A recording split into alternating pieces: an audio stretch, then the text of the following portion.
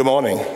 It's time for us to begin our Sunday morning worship. We're so glad that each and every one of you could be here this morning, especially to our visitors that are here.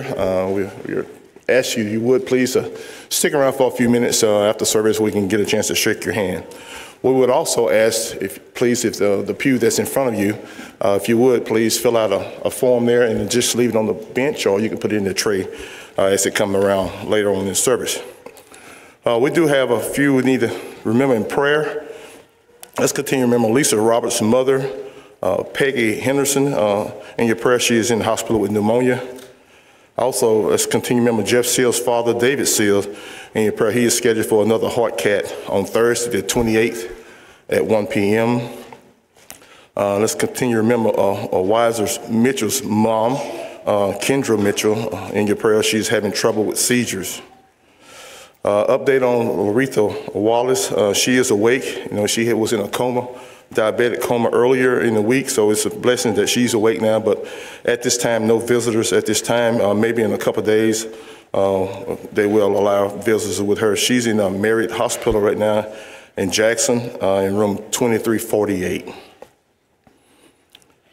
Former member Donna Taylor has breast cancer and is scheduled for surgery soon. So let's continue to remember her as well. Johnny Allman Sr. had some tests ran this yesterday. So let's keep him in our prayers that he will have a good result from those tests that he had ran.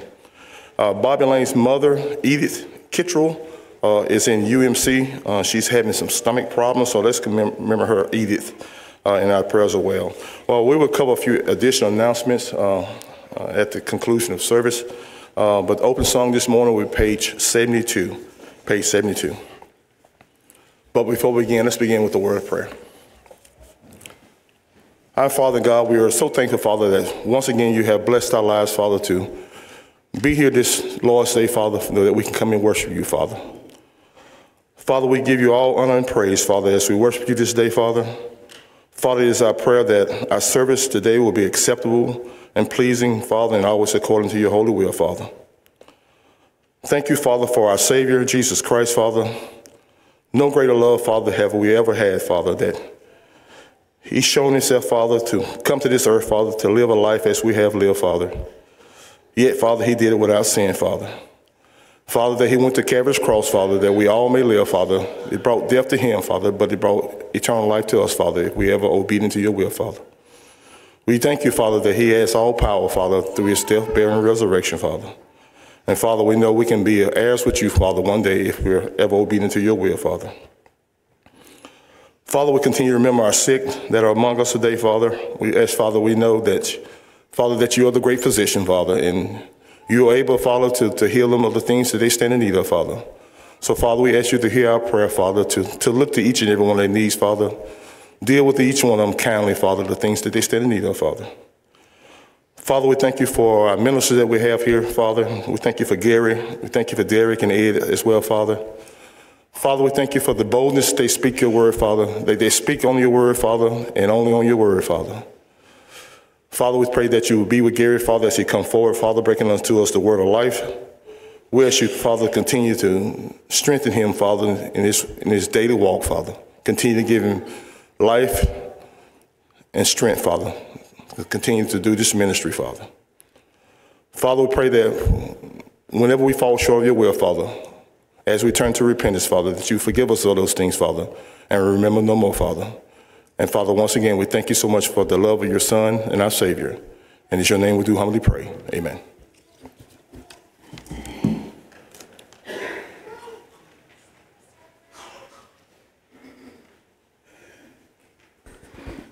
Good morning, church. We'll begin with number 72. We'll sing all three verses. 72. If you would, please stand.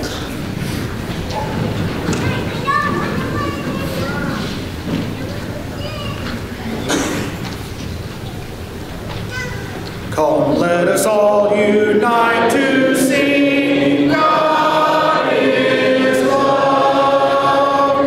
Let heaven and earth their praises bring. God is love. Let us go from sin away, each in his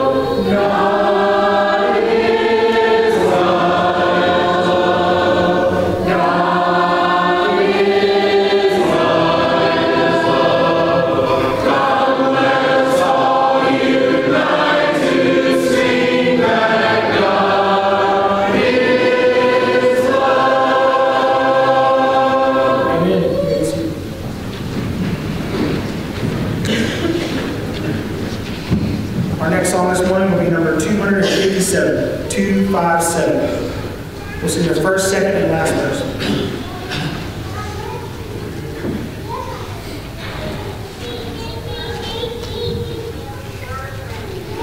I need thee every hour, most gracious Lord. No tender voice of my God can be supported.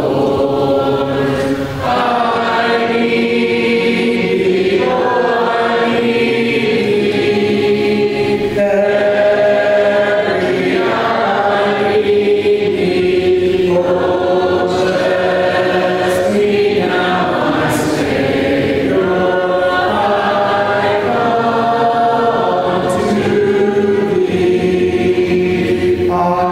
need thee.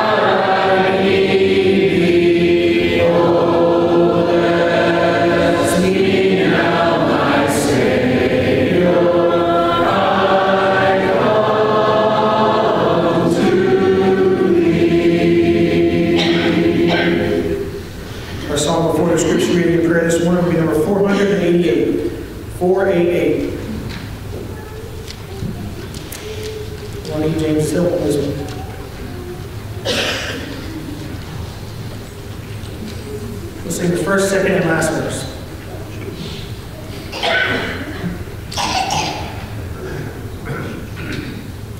Standing on the promises of Christ, my King, through eternal ages let His praises ring. Glory in the highest, I will shout and sing. Standing on the promises of God, standing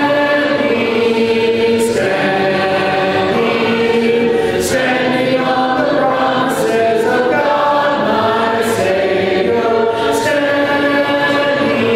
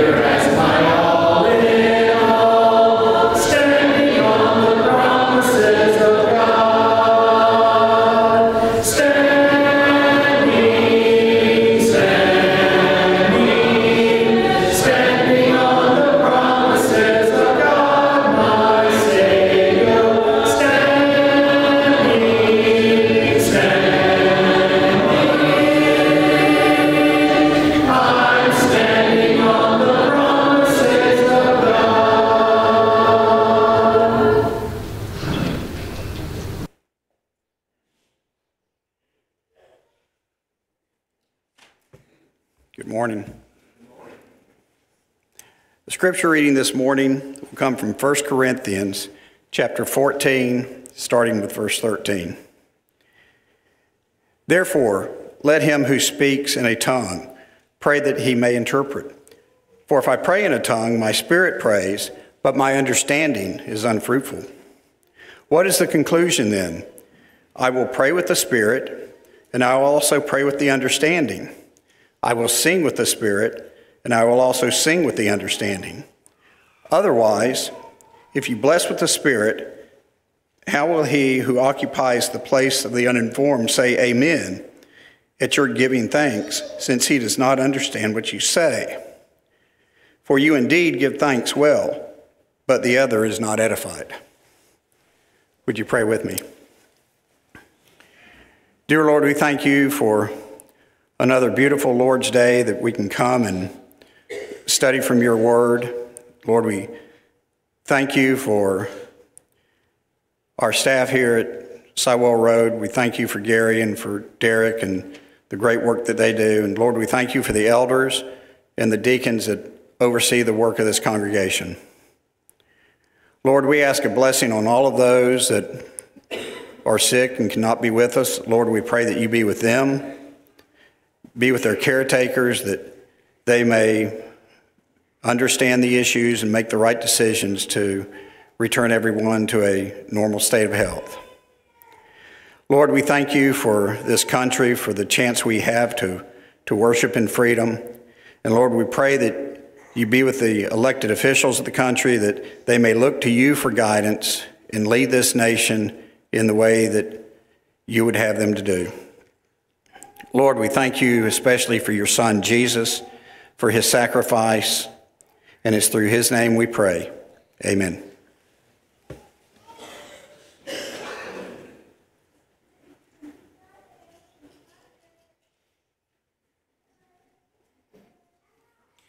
If you would like to mark in your hymn books, the song of invitation will be song number 10. That'll be the song of invitation. Before our lesson this morning, if you'd like to turn to your songbook, song number 194, that will be our song before the lesson this morning, 194. We'll sing the first and last verse. If you would, please stand.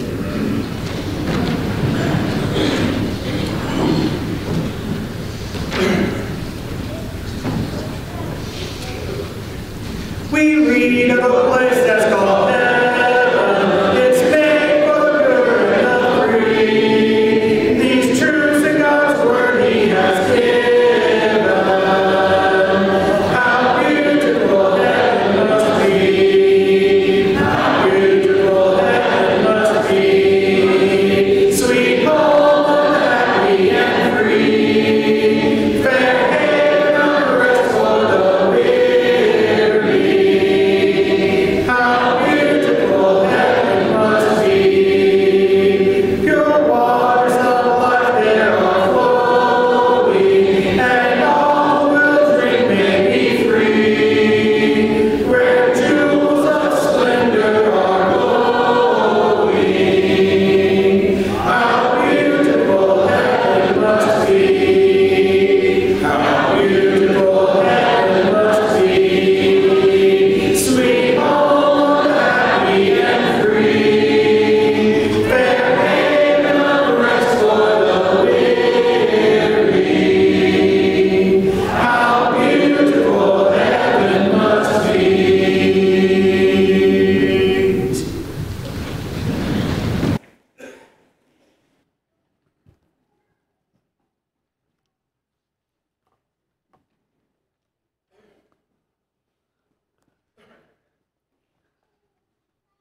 Good morning. It is a joy to be here with all of you. We are blessed, as we often are, with some visitors, and we're thankful for you being here as well. And we would urge you, if you would, stay just a few minutes following our dismissal prayer. We'd like to make you feel welcome. Hopefully you'll want to come back and be with us again. If you ask a visitor to our worship gatherings, what is unique about the church that belongs to Jesus Christ? I think their first answer would be, you don't have any music. And that's exactly the way they say that, usually. Now, what they mean is, we don't have any mechanical instruments of music. Truth is, if you were to look it up, there are two kinds of music that men use. One is instrumental, and one is voice only or a cappella. And significantly, by the way, the word a cappella means in the chapel, because originally that's the way people sang, in the chapel. That's how they sang when they approached God. The second thing, if they keep on visiting especially, second thing that they will note is, you all don't have any creed, and they might say, except the Bible. And that actually would be a true statement, and oddly enough, these two things intersect. And the lesson that we're going to present today is an intersection of those two lessons. The danger that we face today is that younger folks and newer converts do not know why we do not use instruments of music. They know we don't. They may very well love the singing, but they do not appreciate that this is really the way God wants it to be. So my goal today will be to help us to understand instruments of music as they are discussed in the Word of God, or as they are not discussed in the Word of God, as we'll see as we go along. So first of all, let us notice that God commanded the use of instruments in the Old Testament. Look at the book of Numbers, for example. Numbers chapter 10. This, of course, is Moses. He's writing to the children of Israel. And we see what God says to him and what he has him tell them in chapter 10, verses 1 and 2. And the Lord spoke to Moses, saying, make 2 silver trumpets for yourself. You shall make them of hammered work. You shall use them for calling the congregation and for directing the movement of the camps. Now, it's interesting that the Apostle Paul picks up on that later on. And he's going to talk about how that an instrument of music has to give a certain sound, a clear sound. Why?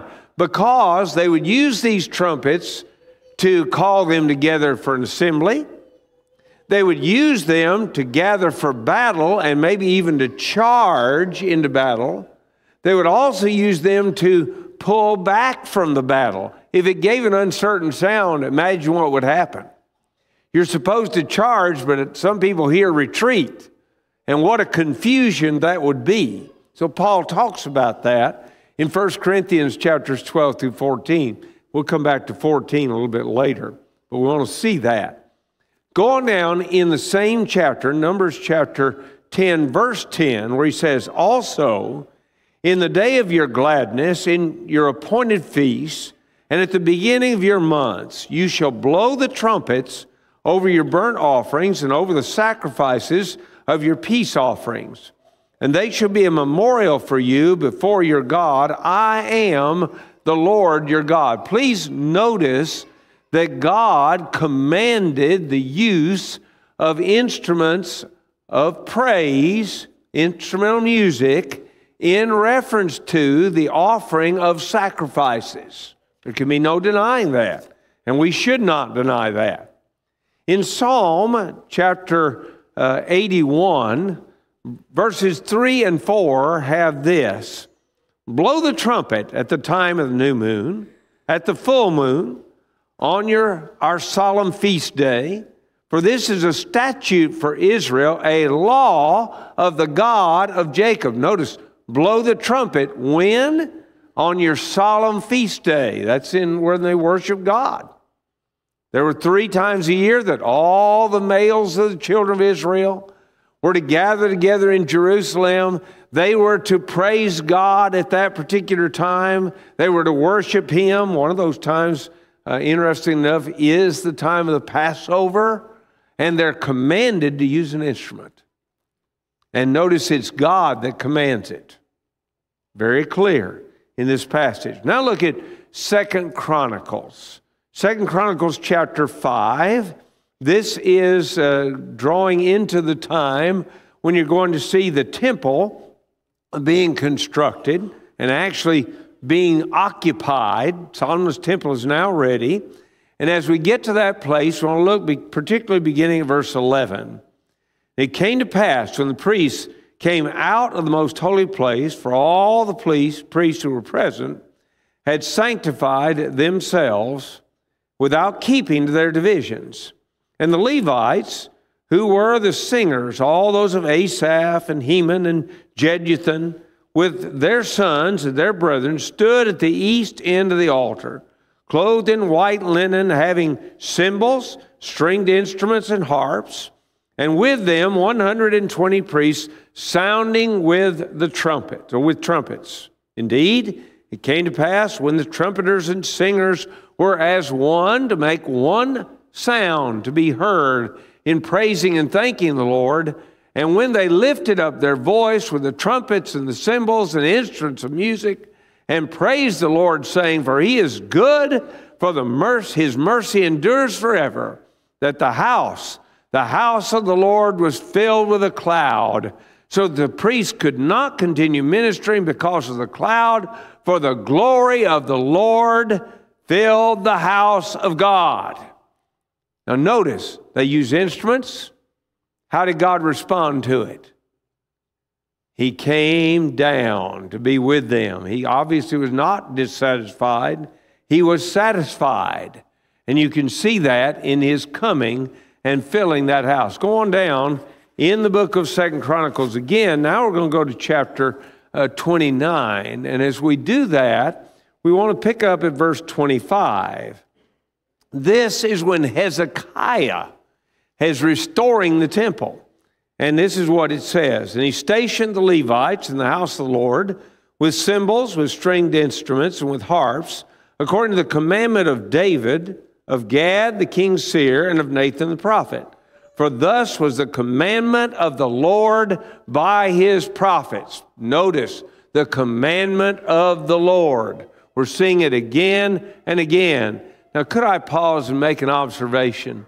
The God of the Old Testament is a God of detail.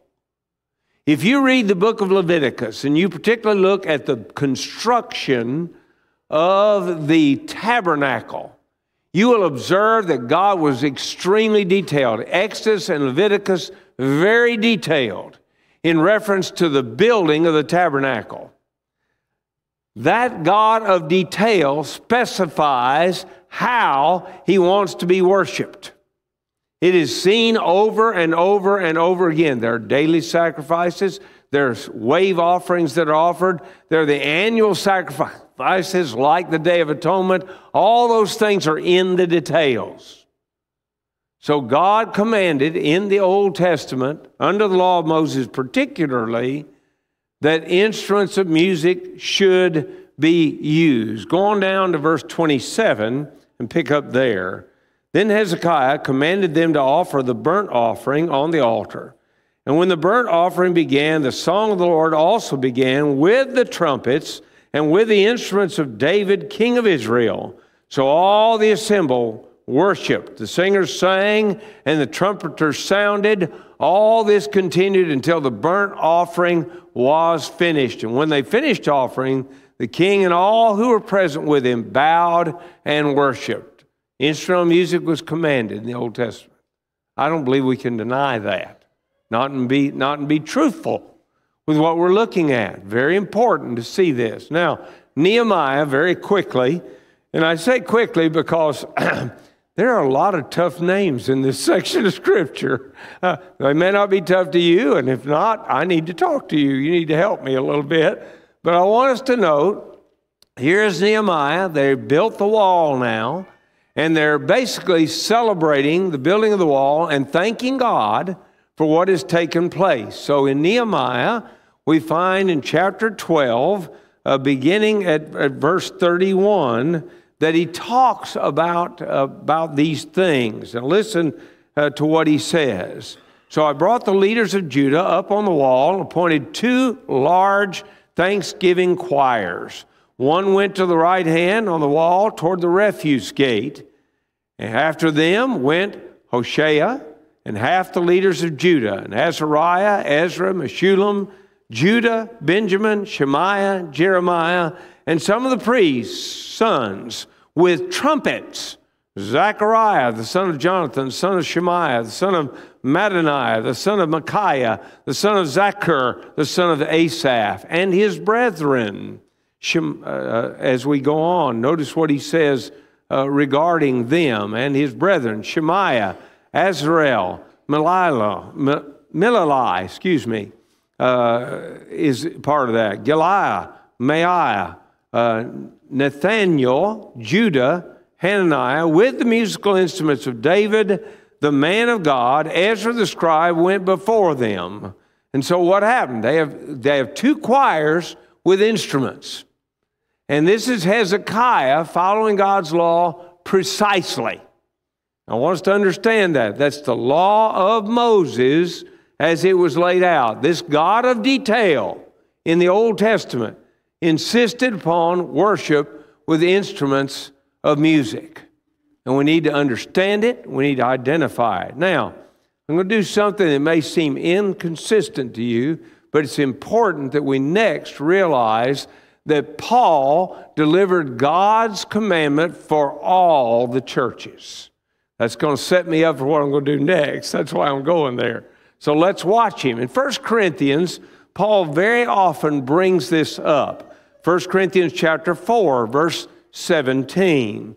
For this reason I've sent Timothy to you, who is my beloved and faithful son in the Lord, who remind you of my ways in Christ, as I teach everywhere in every church. So, Paul wasn't a politician. Do you notice that? A politician goes and meets with old people, and what does he say? We're not going to end Social Security.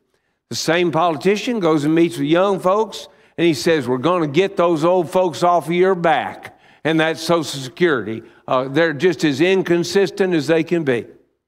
But when you look at God, it's not that way. When you look at Paul, as he speaks for God, it's not that way. What he says one place, he says in another. Look again. 1 Corinthians chapter 7, verse 17. But as God has distributed to each one, as the Lord has called each one, so let him walk.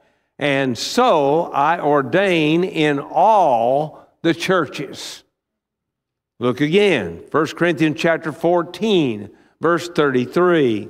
For God is not the author of confusion, but of peace, as in all the churches of the saints. And then one more, 1 Corinthians chapter 16, beginning at verse 1.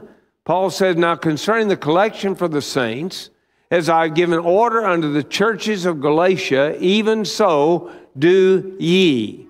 What's the point? The point is that when you look at the writings of Paul, that he delivered the same message to every church with which he dealt. And when he did so, he represented the same truth to all the people. Now, this next point, I've got to tell you, I would not have put in here. I did not put it in. I had a complete outline. I sent it to a fellow that I know and trust, and here's the response he gave me. Well, Gary, everything you said is true, and it's good. But he said, you need to understand something. Our young people are going to college, and they're being told by some people that nowhere in all of Scripture does God command us to sing in our assembling. I said, okay, I got to do a little homework. I got to see if I can establish that. Now, in the fourth point, I'm going to establish it the way I normally would have. But I want to make this third point because I think it's important for our young people. They need to be able to go and explain why they believe what they believe.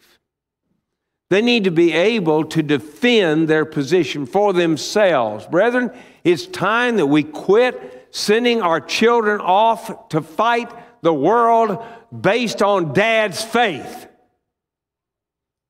They got to have faith of their own. They got to be able to answer the questions for themselves. And then they can stand firm and confident and not be shaken. So the third point that I want to make this morning is God expected singing to be a part of our assembly. The chapter that you heard read just a few moments ago, and I appreciate Jim. I actually gave him initially one verse, and he came to me and he said, that's not really the whole context. I said, I know. He said, maybe you're trying to avoid what the whole context deals with and don't deal with that today. He didn't accuse me of not knowing how to deal with it, just maybe you don't want to deal with that. And I said, no, actually I'm going to deal with it. This chapter, 1 Corinthians chapter 14, is about the assembling of the church, but it's in the first century. And so it's very specifically about the assembling of the church and the use of miraculous gifts in that assembling. Now, in another lesson, if you like, I can demonstrate that the miraculous gifts have come to an end. There's no doubt about that. But the rules for our assembling, the overarching principles that we find in any assembling of the saints are going to be the same today as they were in the first century. And so let's see if we can get some overarching principles out of this chapter. 1 Corinthians chapter 14, verse 23, notice the first part of the verse. Therefore, if the whole church comes together in one place.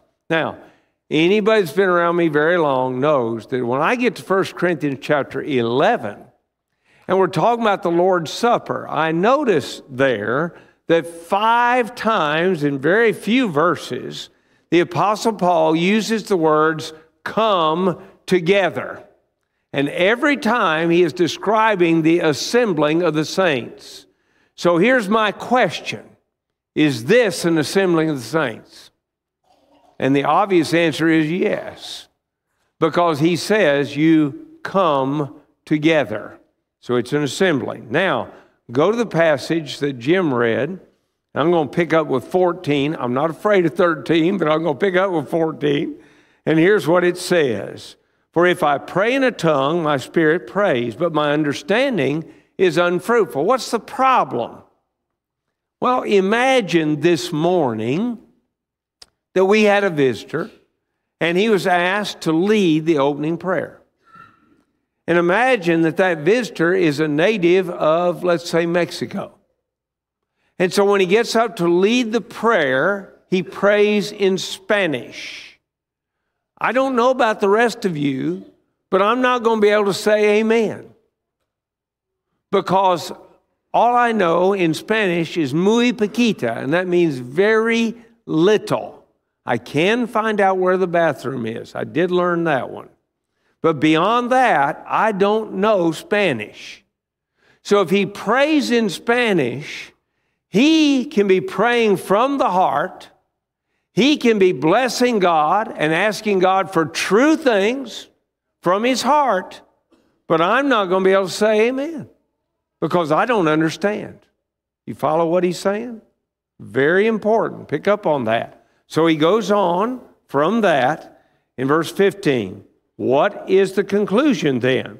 I will pray with the Spirit, and I will also pray with the understanding. I will sing with the Spirit, and I will also sing with the understanding. Otherwise, if you bless with the Spirit, how will he who occupies the place of the uninformed say amen at your giving of thanks, since he does not understand what you say? For you indeed give thanks well, but the other is not edified. So now, think about our worship assembling. 2 things that he singles out in our assembling. What are they? Prayer and song, singing.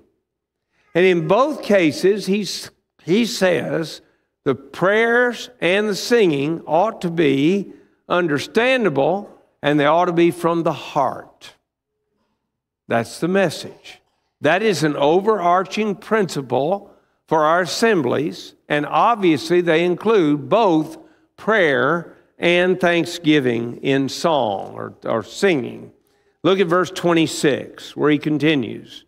How is it then, brethren, whenever you, look at it, come together, each of you has a psalm, has a teaching, has a tongue, has a revelation, has an interpretation, let all things be done for edification. Now, I'm well aware of the fact that several of the things that are listed there are miraculous gifts. I've already told you those don't exist anymore. They're done away with. They're not needed anymore. You know, I used to have a whole bunch of wood in my backyard. Wesley and James, I'm thankful you're done. No offense to anybody. I don't need that wood back there anymore. It's not there, is it? They cleaned it up when they left, and I thank them very much. Thankful for the new fence, even though I had to borrow money to pay for it.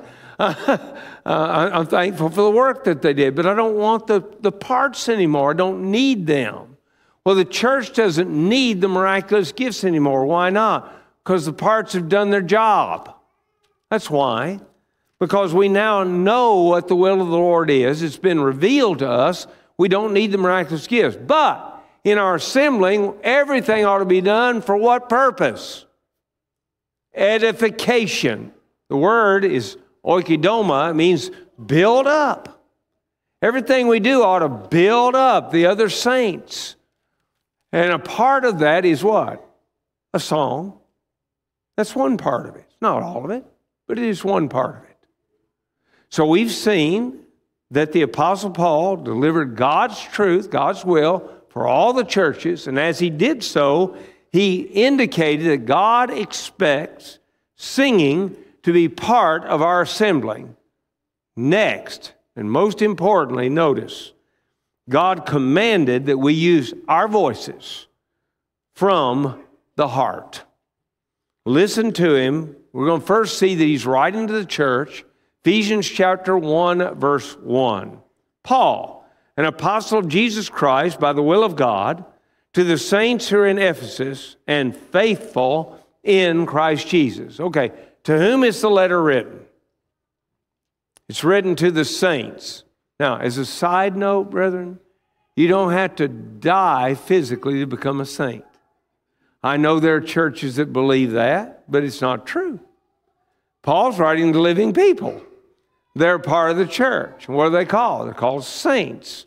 You could use a different word, maybe make it easier. They're the sanctified.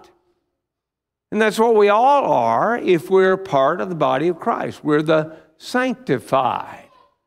So he's writing to the sanctified at Thessalonica. What does he tell them? In Ephesians chapter 5, verse 19, among other things, he says, speaking to one another in psalms, hymns, and spiritual songs, singing and making melody in your hearts to the Lord. Now, is this about a worship gathering? Or is it just about whenever you sing? The answer is evident within the text. Speaking to one another. If I'm singing all by myself in the car, and some of you might say, you know, that might be a good thing for you to do, brother, instead of singing while we're all together. You don't have a very good voice. Well, okay, whatever. But if I'm singing in the car by myself, am I singing to one another? Well, no, of course not. But if we're in the assembling, am I singing to you and you're singing to me? Yes, we are. When we do so how? Now notice he says, making melody in your heart. The word making melody could literally be translated, you're plucking the strings, as it were. But the thing is, it doesn't tell pluck what. You know, if I said, everybody bring something to pluck tonight, well, one fellow might bring a chicken because he's hungry. And he's going to pluck the chicken. Somebody else might bring a banjo because he knows how to play the banjo. He's going to bring that. Somebody else a guitar. Somebody else might bring a number of other possible things. See, pluck. Why one woman, if Morgan's particularly upset with Drew, she might pluck his beard. I don't know. That's a possibility, you know. That would be allowable, except for one thing.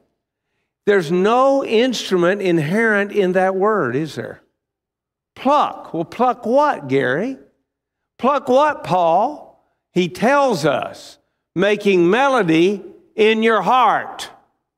When we sing from the heart. Now, brethren, we're talking today about instrumental music preeminently, but I want us to think about something. Can a Christian sit in the assembling of the saints on normal days? I'm not saying you lost your voice or whatever because you got laryngitis. I'm not talking about that. But on a normal day, can the average Christian sit in the assembling and not sing? The answer is no. Singing is a part of our assembly. Now, I've already told you, I may not have the best voice, but I'm going to sing. Because you know what? I'm not trying to please you. I'm trying to please God. Now, I'll do the best I can, and I try to grow in my singing, but I'm going to try to please God. What about you? I think that's the way it ought to be, don't you? All right, so Paul told the Ephesian Christians what? That they ought to pluck their heartstrings while they sing. Now notice, in the book of Colossians, first of all, who's Paul writing to? And the answer is, Colossians chapter 1, verses 1 and 2, Paul, an apostle of Jesus Christ by the will of God, and Timothy, our brother, to the saints and faithful brethren in Christ who are in Colossae. This is to the church, right? It's to the saints. Again, same thing we saw in the Ephesian epistle. Now, I would make an interesting observation. If you read all the way to chapter 4 of Colossians, all the way to the end, you know what you're going to discover? Paul says, this letter ought to be read not just at Colossae, it ought to be read at Laodicea.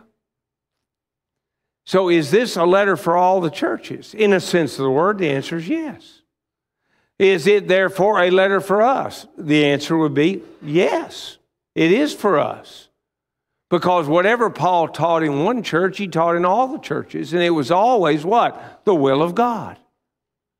And so we need to remember that as we look at these passages. Colossians 3:16 particularly is a part of what we're talking about today. Let the word of Christ dwell in you richly in all wisdom, teaching and admonishing one another in psalms and hymns and spiritual songs, singing with grace in your hearts to the Lord. Now, I would first observe that just like the one in Ephesians, that he says one another, doesn't he? I'm singing to you, you're singing to me. We're all being built up by what we're singing.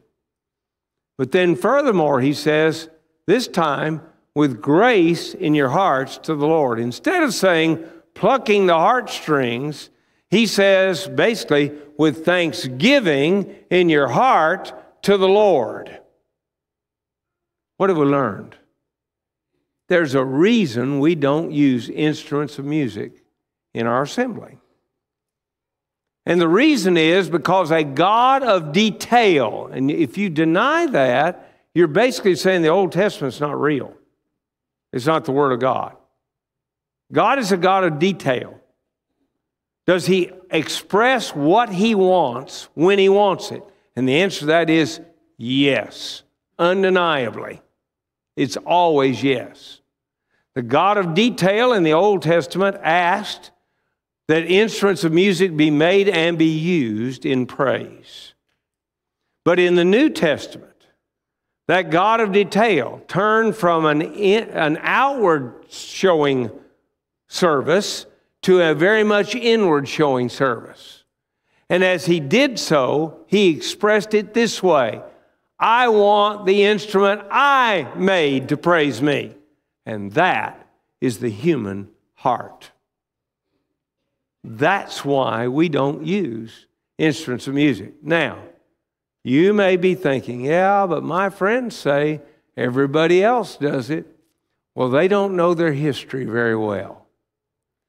The first time, and listen to me carefully, the first time that instruments of music were used in a worship gathering was in 670 AD.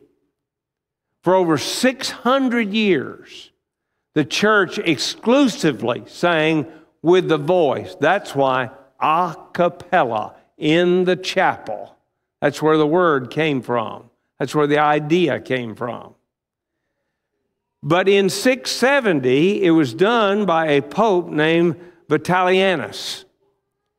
And as soon as Vitalianus died, they took the organ back out. When did the Catholic Church first begin to broadly use instruments of music? In the 1200s. In the 1200s. Now, there were certain fellows that didn't approve of what the Catholic Church had done. They were members of that church. Let me quickly say that. Among them were men like Luther and Calvin. I want to read one quote from John Calvin. Calvin lived in the 1500s. Listen to what he had to say.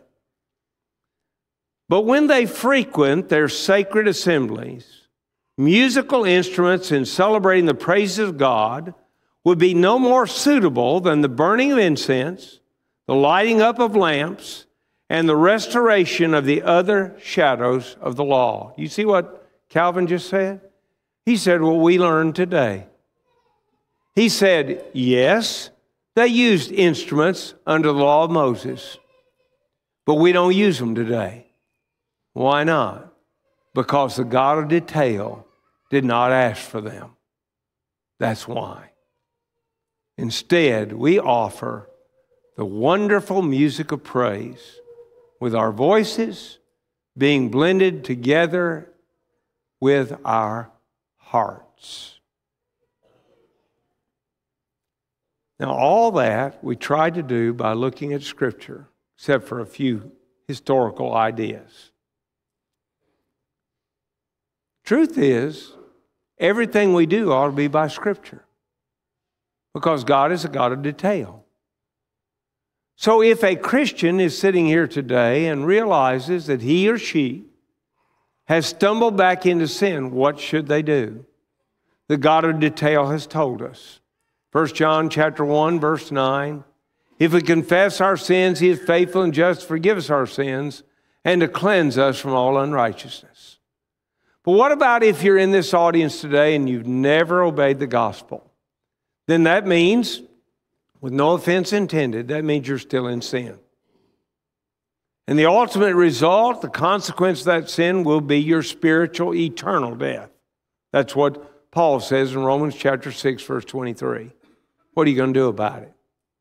Well, that's interesting because the people on Pentecost asked that very question. Men and brethren, what shall we do? That's Acts 2, verse 37.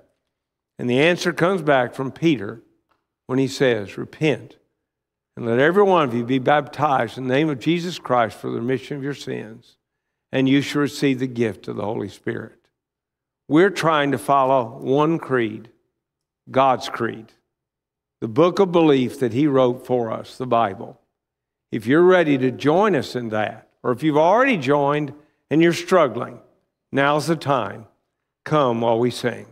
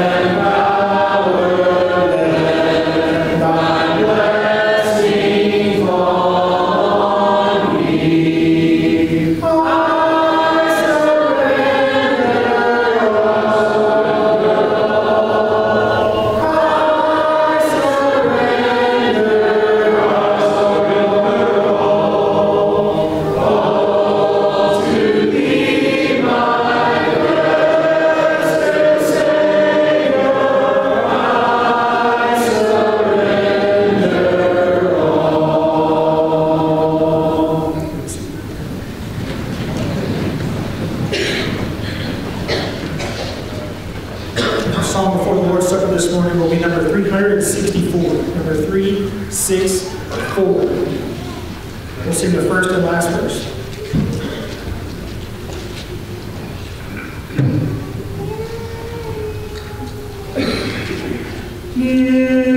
Nearer, my God, to thee, nearer to thee. He though it be a cross that raiseth me,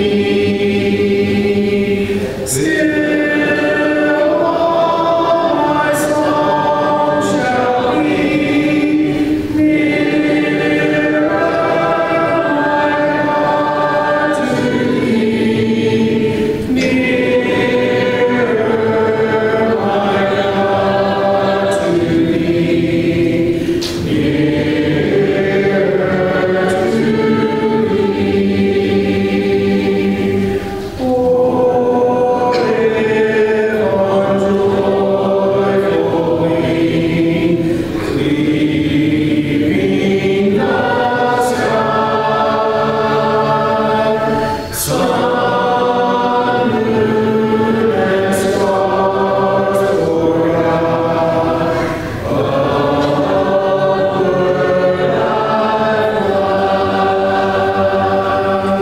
Still all my soul shall be nearer, my God, to thee, nearer, my God, to thee, nearer to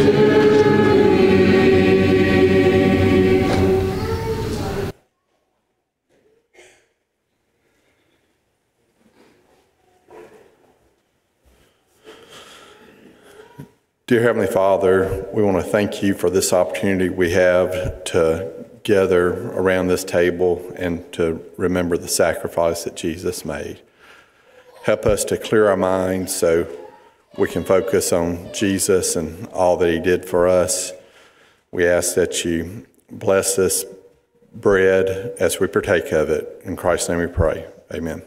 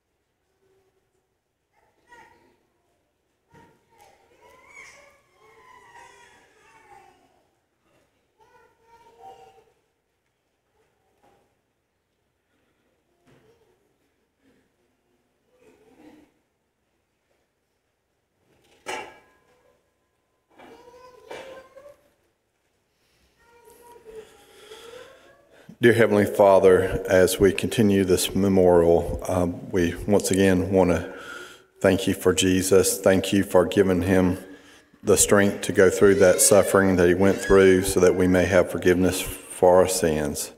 Thank you for that blood he shed, and please bless this cup that represents that blood, and I pray that we take it in a manner well-pleasing to you. In Christ's name we pray. Amen.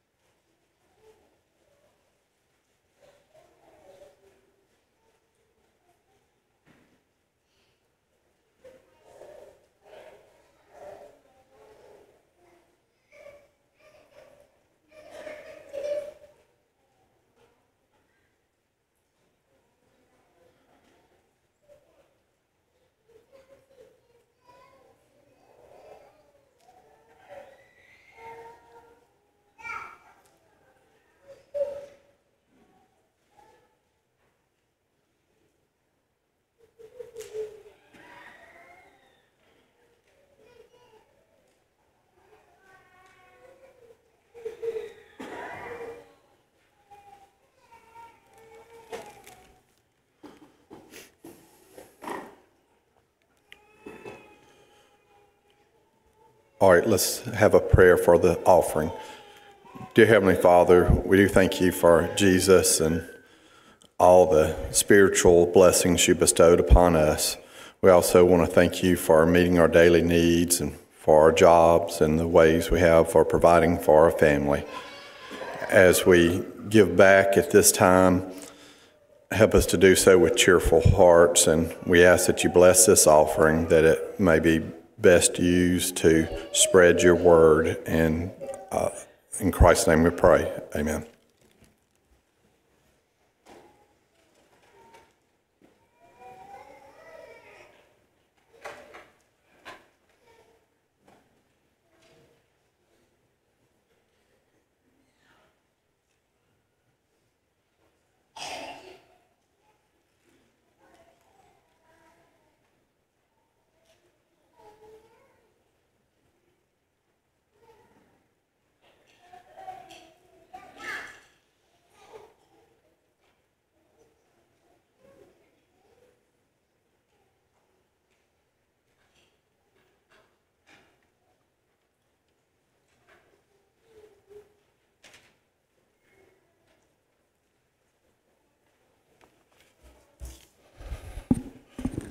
We do have a few additional announcements before we dismiss this morning for this morning's worship.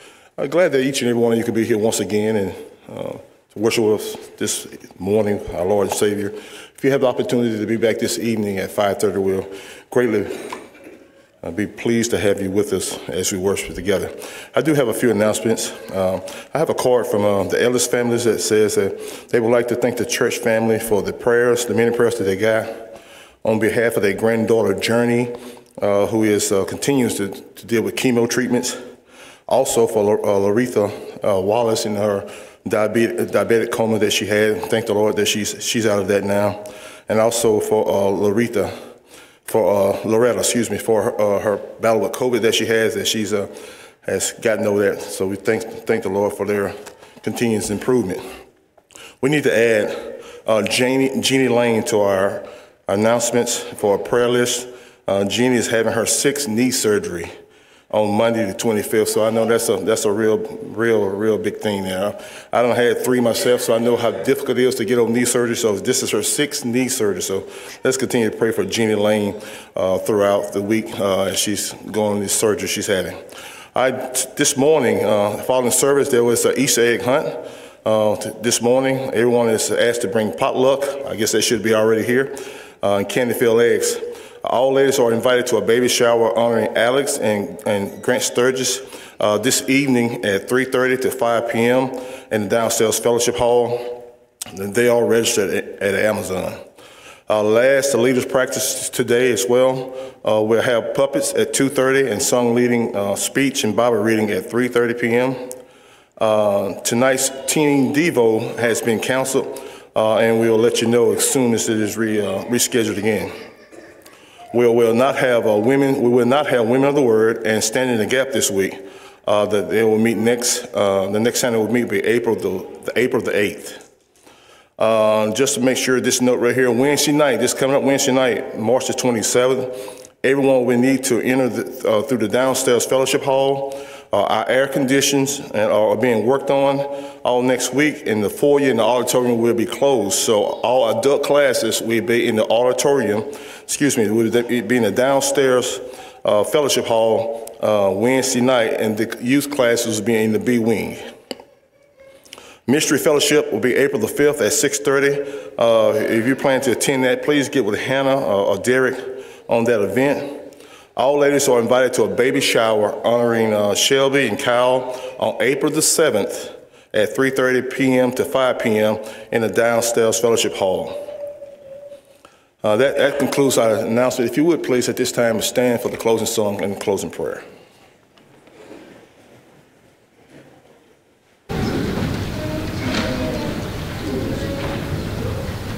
We're going to close with number 708, 708. We'll sing the first and last verse.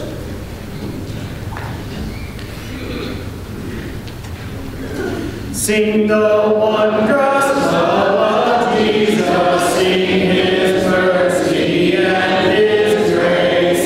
In the mansions bright and blessed, He'll prepare us a place when we all get to heaven. What a day of rejoicing that will be when we all see Jesus. We'll sing and shout the victory. Let us then be true and faithful, trusting, serving every day. Just one glimpse of Him in glory will the toils of life repay. When we all get to heaven, what a day of rejoicing that will be when we all see Jesus. We'll sing and shout the victory.